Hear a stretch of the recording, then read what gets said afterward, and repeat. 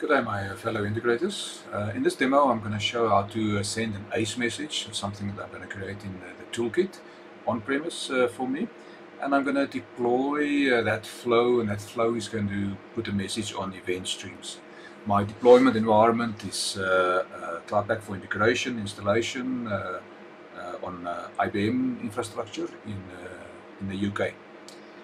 The desktop you see in front of you is the Cloud Pack for integration environment. I'm gonna go to my event streaming environment,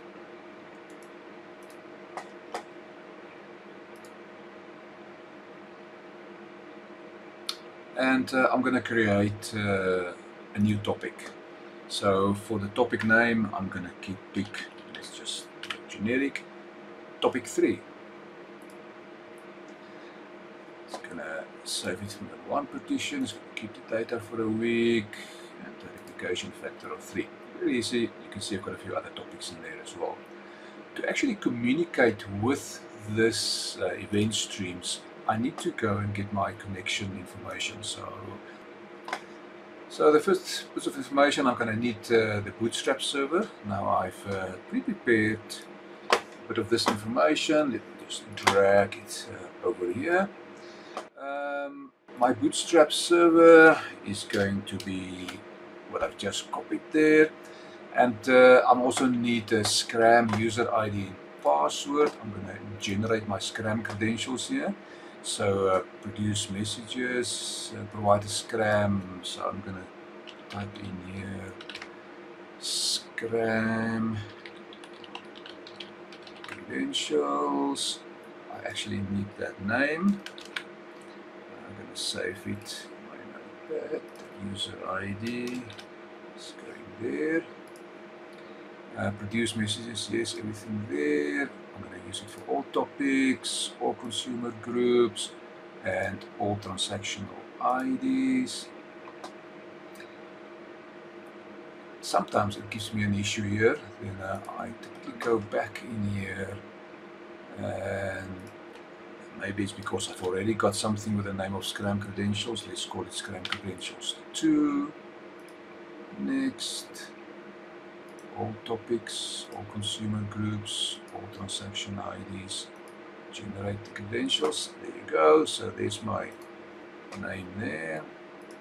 So let's replace that one, and it's generated a password for me.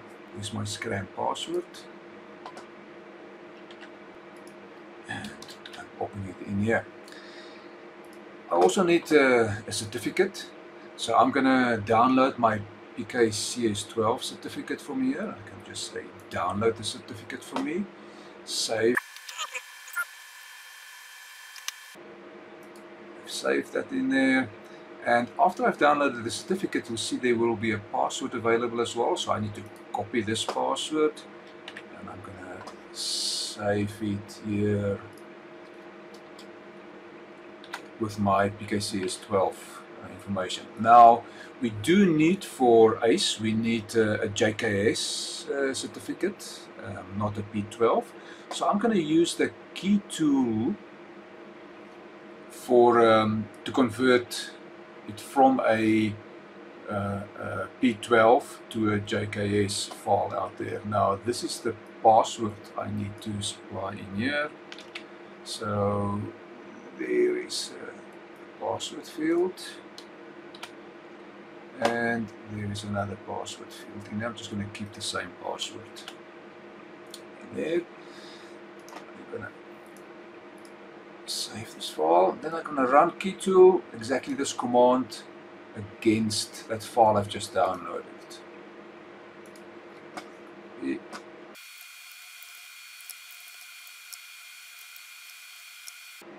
So you can see there is that ESCert P12 file sitting there.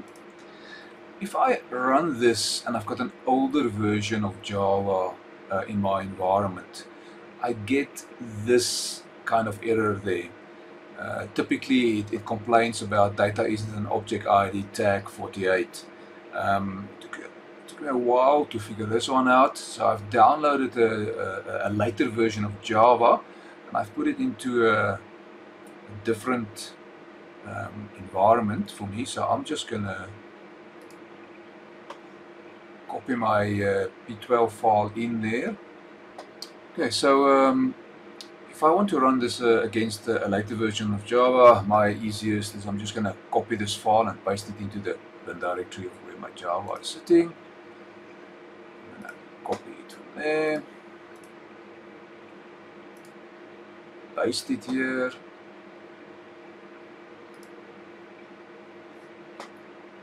and I'm going to grab my key tool command, and I'm going to run it against that file.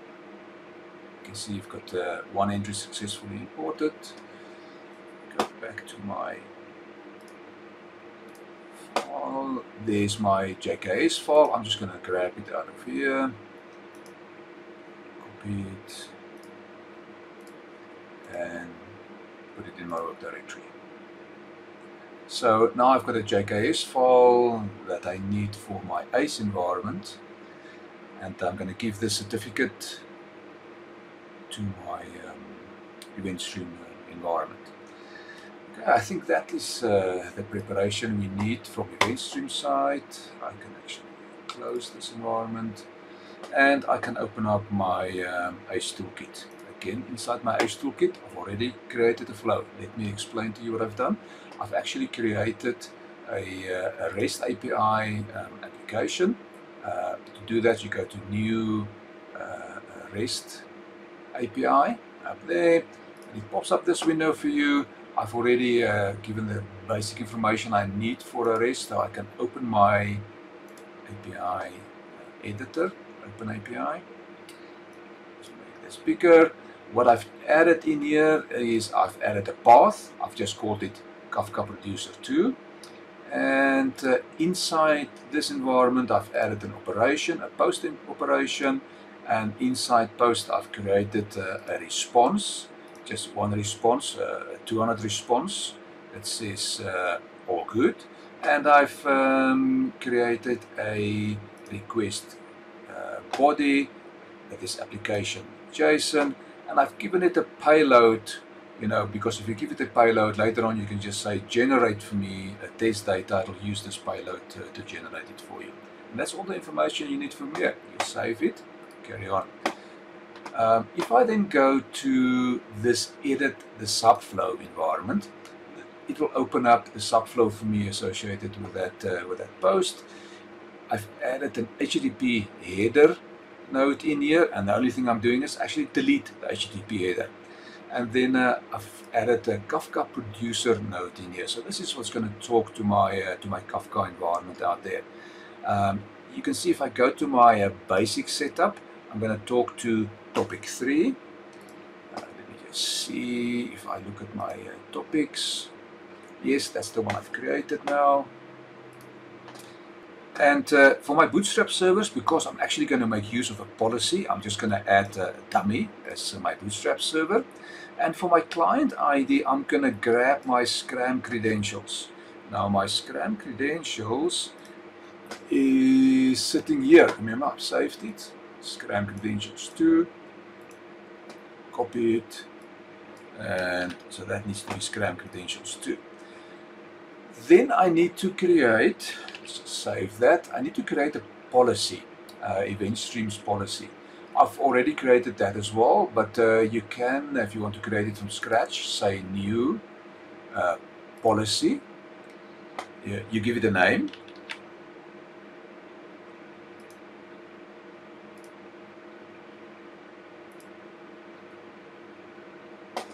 And inside this policy, you need to go and select a type of Kafka.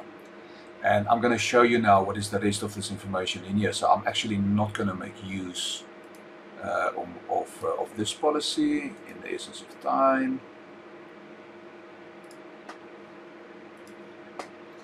There's my demo policy. So the first thing I need to do is I need to grab my Bootstrap server, dev1, Kafka Bootstrap. You see there's my complete Bootstrap server, and I pop it into the first line there. My security protocol, I need to go and select as SSL, and just type in scram shell 512. My SSL protocol, I can select TLS version 1.2 there, and then I need to get a Kafka security ID. So I'm just going to type in the words Kafka security ID. You will see I've added that information down here. There's all the information you need to complete this node, and I've picked the name Kafka sec ID to sit there. This line, type it in exactly as is. Then jump down to this line, type in exactly as is. You'll see that is the name of that es-cert.jks file I've just converted with a key tool. My SSL trust store type must be JKS, and again I need to pick a sec ID. I've just picked the trust store sec ID there, and enable SSL certificate host name, yes. There is one more thing we need to do here is I need to actually upload the zip file of this policy to the cloud pack. It's going to right click, go to its properties, click on the position, go one level up, and you'll see here's the project folder. I'm going to right click on it. I'm going to zip it for me as a espolicyproject.zip. There you go, and then I can close this again. Back in my flow, so it's this one, inside Kafka Producer, the one thing I need to do is I need to connect this policy to it. I go down here in my policy section, and I need to say and go and browse my policies, pick this policy, okay, and then I can save my project. What I also need to do is I need to create now a bar file of this. This is going to be what I'm going to deploy on my cloud pack. So there is my Kafka Producer 2.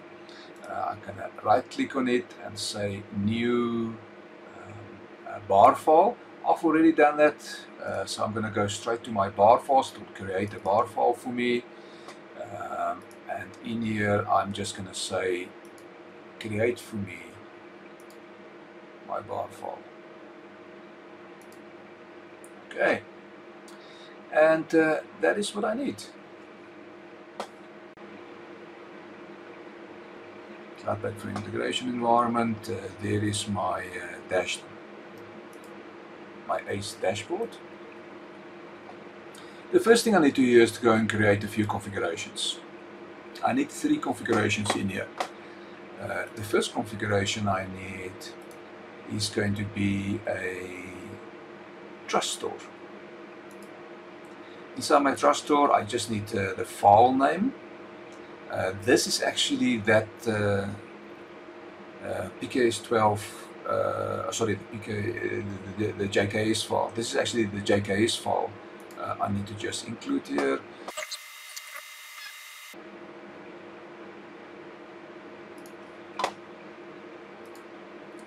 You see it's applied me a name up there, so I can just hit the create button.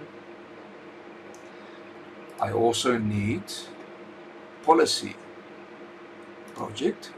This is going to be that policy file I've created. So if I go to where my policy was installed, there is the zip file I've just created. The one thing here is that it doesn't like the underscores in here, so to go and replace that with dashes, and then I create it. And I also need to create a setDB params. This is actually the where I put in the credentials for my security, and I've prepared a little bit of that inside my file here. I need 2 lines inside that environment.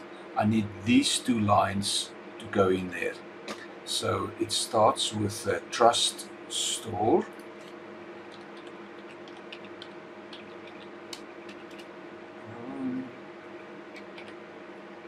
And then I need to pop in the SSL trust store security identity. So I've got it up here, I've saved it, SSL trust store security identity. This one.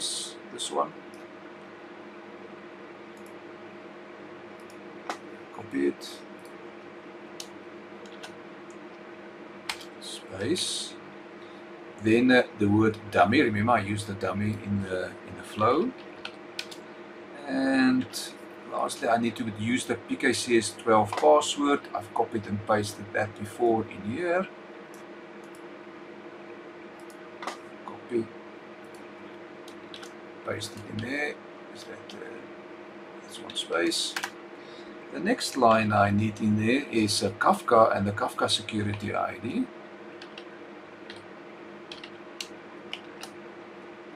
And remember, it will be security identity for Kafka. It's that one.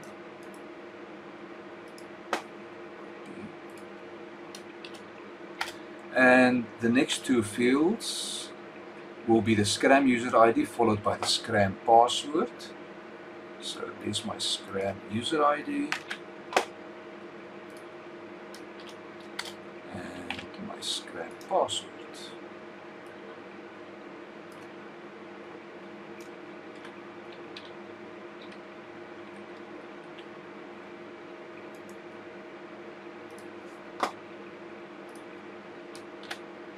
Okay, and I need to give it a name, so I'm just going to say set db params.